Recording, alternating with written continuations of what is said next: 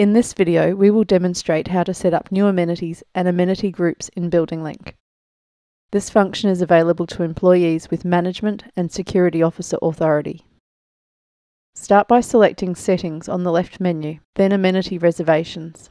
This page shows all active amenities. Existing amenities can be edited and inactive amenities can be shown with the option at the top of the page. Select amenity groups at the top of the page to set up a reservation frequency limit to be applied across several amenities. Click Add New Group, then enter a group name and set up how often the amenities can be reserved per unit or per user. For this example, our building has 2 tennis courts and each unit can have 3 tennis court reservations per 1 week. Once any groups are added, select the Amenities tab at the top of the page, then Add New Amenity.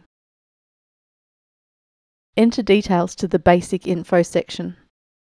The default status is active, and this can be adjusted to inactive if you don't want this amenity to be available to reserve yet, or to remove an existing amenity.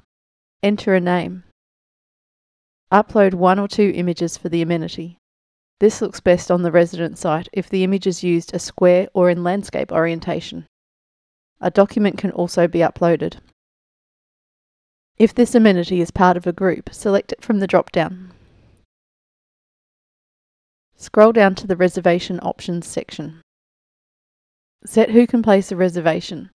The options are staff only, all owners and residents, current residents only, or owners only. If your building has locations set up, you'll be able to restrict bookings to certain parts of the building. Choose if residents can see reservations approved or requested by other units. If this is enabled, they'll be able to see when the amenity is already booked before requesting a time.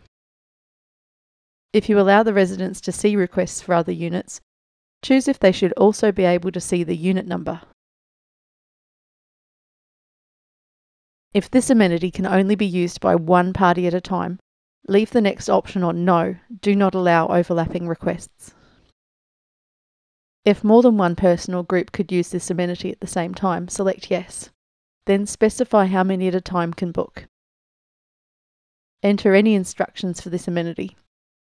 These are shown to the resident once they've selected an amenity to request a booking for. To require agreement to any rules or conditions, use the option to add a liability waiver. This can be presented as a checkbox or require the resident to type the word yes. The checkbox option is easier for the residents to use. If you're going to use this option, enter a title and some text. Select if the reservation requires management approval, and specify how long it should take for the system to automatically decline a request if it hasn't been approved. Leave this blank if you don't want any requests to automatically decline. Email notifications can be sent to the default address from your settings, or any other email address as entered. Scroll down the page to complete the availability section. If this amenity is linked to a group, the group limit can be applied. Otherwise, specify if there is no limit or a maximum number of reservations per unit or per user for the selected unit of time. Specify how far into the future an amenity can be reserved. For example, residents might only be able to make reservations that fall within the next 30 days. You can also allocate specific dates. This option is often used to manage events like fire safety or pre-settlement inspections.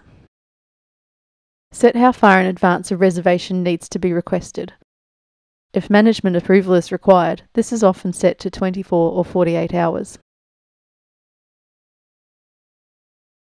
Select if users can set their own start and end times within the available hours, or if the reservation is for a fixed period of time. The availability grid will update to match the option selected. Enter the days and times the amenity is available. Using a blackout time allows the amenity to be unavailable at certain times. This is often used to block out the lunch period or a time when the amenity is closed for cleaning.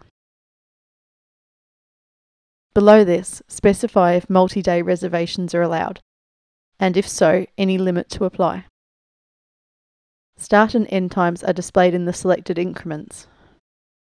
Enter a default duration and specify if users can make a longer reservation, and if so, if there is a maximum. Once these details have been added, select Save. Check out our other videos for more tips on using BuildingLink.